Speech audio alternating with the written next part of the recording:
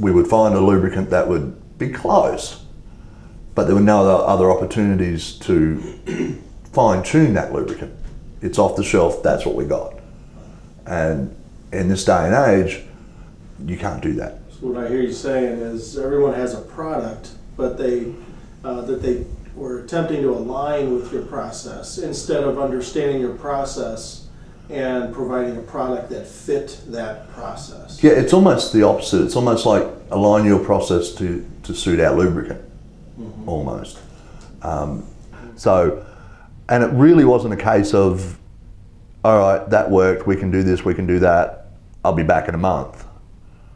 It was, all right, we anticipated this problem, we can do it on site. And that's been the biggest plus for me, is being able to do it there and then on site. And with the project, how that was managed with your guidance and Consult Lubricants, you were able to learn from each stage and not start from scratch each time. It was, okay, this is eliminated, this is improved, we eliminated this. Now a retrial would guarantee success in those areas, but also then expand the trial to see if there's any other areas that needed to be addressed. Exactly. And as much as it was a learning curve for us, I believe we, because Consult Lubricants is so open to it, it helped you to modify how you're thinking.